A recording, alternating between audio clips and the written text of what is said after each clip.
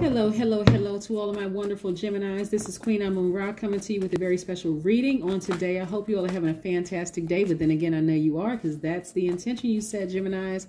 So yes, we're going to get right into your reading. We're going to be talking about the number 30 today, and also this is going to, just so you know up front, this is going to be an extended video. So at the end of the videos, I'm going to give you all my 31 tips for how to manifest the life that you want, including love, money, and good health. Yes. Okay, so let's start with some I am affirmations, okay, Geminis? Let's start there before we get these cards shuffled and ready to go so we can see what these cards, the story these cards have to tell us. By the way, a lot of people ask me what card I'm using. These tarot cards are the Light Seers Tarot cards by Chris Ann. These oracle cards right here are the Oracle of the Seven Energies by Colette Baron Reed. So, yep, we got that out of the way. Let's go with your affirmations. I am flexible, right? Because sometimes it's nice to know exactly who you are when the world or the rest of the world and people are trying to project negativity onto you, Geminis. You all know you all are some of my favorite people. I love Geminis. Have some great Gemini friends, but you all already know that, right? Yes, I am flexible. I am outgoing. I am funny. I am enthusiastic. I am smart. I am very versatile. I am gentle. I am affectionate. I am curious. I am adaptable. I have the ability to learn quickly and exchange ideas. Let's get into these cards. Most High God in the universe, please give me a special reading for my wonderful Geminis as it relates to all areas of their lives, specifically in areas of power and intellect, money and wealth, creativity and emotions and spirituality, and where they need to take action. Yes, Geminis. Yes. We know that this is a general reading. If you're interested in a personal reading, please log onto my website at queenamunra.com. You'll see my calendar there, which is for the whole world to see. You'll see my availability. You'll see pricing information, everything right there on that one website. Let's get to your reading. Yes. Let's push these cards back a little bit so we can see what's going on here. Lots of things going on in your life right now. We are tiptoeing into 2021. A lot of people have had different views about 2021. A lot of relationships have ended. Boom. Death. Right? A lot of relationships have ended. A lot of people have let go of unnecessary attachments. Yes. Death, rebirth. Boom, boom, boom. We're going to put that right here. We have the Fool card. Yes, this right here represents brand new, fresh beginnings for a lot of you all. A lot of relationships have ended, whether they were platonic friendships, love friendships, love romantic relationships, work relationships, nevertheless, has ended, right? Tower moment. You all know that you're protected, right? So you don't have to worry about somebody speaking negatively of you or trying to do anything to you in the spirit. You're already protected. You don't have to worry about black magic and all that bad energy or anything like that. You're already protected because of what you've been putting out in the universe, right? Stay focused, Gemini. Stay focused. If anything comes up against you, it will not prosper. I can tell you that right now. You are no longer living in fear. You are living by faith. Love it. Lots of changes. You all have ascended. I'm loving this for you, right? Your spirit has ascended. And here's your duality, right? This is your card, Gemini. This is your twin flame, but your duality, you are your twin flame, loving yourself deeper and harder. A lot of you all have let go of people only to find that everything you were looking for outside of yourself has already been inside of yourself. It was always there. It was always there. Yes, like I said, I'm not going to take up too much of y'all time. I'm really not. I'm just not going to do it. Not today. Not today. Let's talk about the number 30 for a second, right? Number 30s, right? Now we're talking about stepping into the vibration of the number. This is just the first part of your reading. We're going to, tie all of this in together. But yeah, the first part, this is the first part of your reading, right? So you all have had some major changes in 2020. And a lot of this happened while, in the midst of all the other stuff, the pandemic, all the horrible news, the elections in the United States, all kinds of stuff that was going on. You all decided, you know what? I'll choose me. That's just, I mean, that's the long and short of it. I choose me unapologetically. I'm not fearful. You know, I allow people to stay in my energy space for too long. If they have something bad to say about me, it's a reflection of them. Let karma deal with it. I don't even care at this point, right? Because I know who I am, right? I'm all these wonderful things. I'm powerful and I'm intellectual, whole 9 yards. Even including people in your workplace have tried to take advantage of you, right? Yes, they have tried to take advantage of you, right? Because they know that you all are the communicators of the universe, right? And so they come to you with all the answers. But I want you all to, like I said, some relationships have ended. Stop taking responsibility for other people and just let people, that's overwhelming yourself. Let people handle their own stuff, right? You know, if they want to come to you for some help because you all are givers, you can give them help, but not to a point where you are out of balance, right? This is focusing on nurturing yourself first, tapping into your divine feminine energy, not letting other people overwhelm you.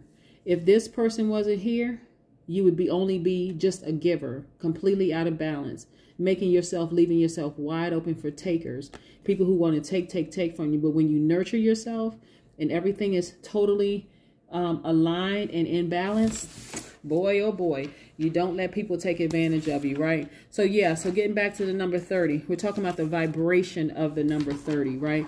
Number 30s are highly artistic. Number 30s mean that you have a strong desire to express yourself through dance, media, creative projects, etc. Number 30s have a strong and supreme mind, right? Number 30s mean although you are easygoing and you're warm socially, you also need your alone time, right? That's you, Gemini, nurturing yourself. This is you nurturing yourself. Yeah, you all are the communicators of the Zodiac. So people are drawn to you. They're expecting for you to give because you all are the communicators. But now sometimes you need to just kind of go within, nurture yourself. So you got to create that sanctuary so that you can protect your gifts and your talents. That goes along with the number 30. And then also number 30s are here to uplift. Also the 0 in number 30, we talk about the 0 in number 30, gives you divine protection. Let's get to the second part of this. Yes.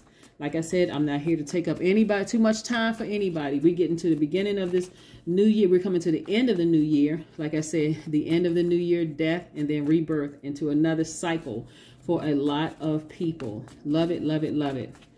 Yeah. Let's see what else these cards have to say. Yep. Uh-huh. Yeah. Mm-hmm. Yeah. Look at this. 9 of Swords. Some parts of this year had a lot of you all stressed out, anxiety-ridden, crying, all of that. But guess what? Your ancestors was right there looking over you, watching over you, saying, it's going to be all right, baby. It is going to be all right. And that's exactly what happened. You were more than all right, like I said. A lot of you all had a lot of visits from ancestors in other realms through your dreams, through meditation and everything. Feeling very nostalgic, like, it could have been a smell, something that you smell, something that you saw that reminded you of your childhood, but you're just like, wow, you know what? I'm focusing on the things that really matter, the things that count. I'm letting the universe handle all that other stuff. I'm not even worried about it. Now your yeses are yes, your no's are no's. You're very meticulous. You're very direct. You're very no nonsense, right? Remember, you all are mutable signs, right?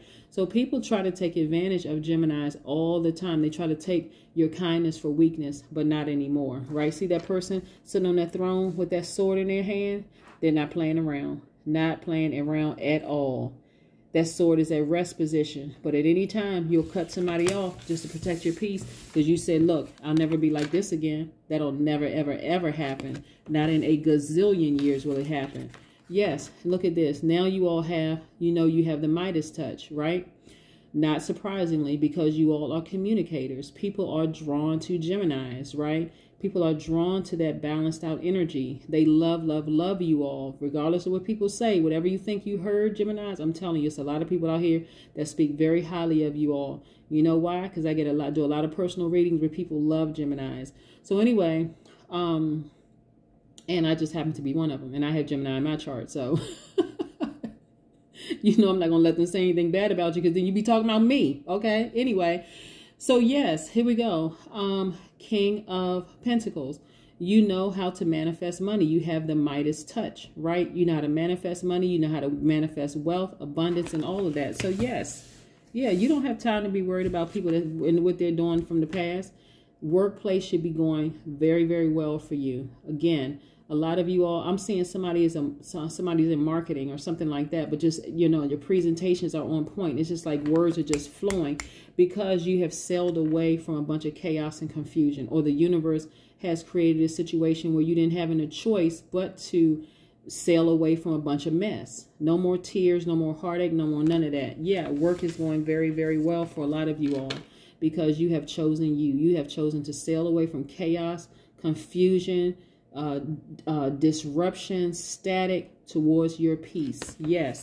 Let's talk about these 31 ways to manifest the life that you want, right? I'm sure a lot of people know how to do that at this point because, like I said, 2020 has been the year that has brought out the creator in everybody.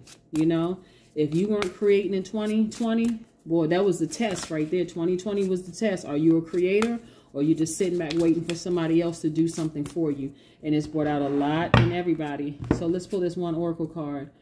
A merry motive. A merry motive. Yeah, what did I say about the number 0? It gives divine protection to any number. Yeah, that divine protection to any number. Yeah, you know who you are. You know exactly who you are. Yeah, you know that, you know what your motives are. Your motives have always been sincere motives towards people. And so you just see that the universe is repaying you with so many wonderful things. So many wonderful things, right? So I want you all to embrace it. I want you to embrace it because you deserve it.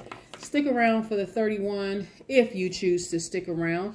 But stick around for the 31 ways that you can manifest the life that you want. I know a lot of times people talk about manifestation, and a lot of manifestations sound the same. Some of them are written the same, the whole 9 yards.